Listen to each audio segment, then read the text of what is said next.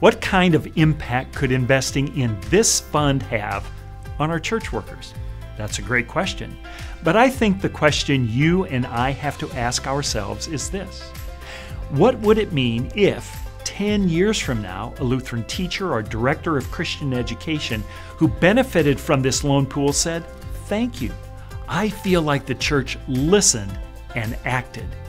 That would mean the world to me, but moreover, think about what it would mean to people who are considering church work. If we want our best and brightest young people to find church work appealing, at a minimum, they must know and feel the church has their back. They must know and feel that you and I will listen to their needs and then act. That's why I love LCEF's Church Worker Loan Pool.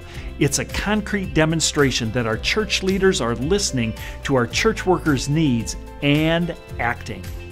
And why wouldn't we take less so they could have more? It will be worth it if just one church worker is blessed and benefits because of your investment. Together we can create a better financial future for our church workers. Your investment in the Church Worker Loan Pool is one way to make that happen, increasing their joy while removing an obstacle and encouraging more workers in the future. I hope you feel, as I do, that it takes the entire church to raise a church worker.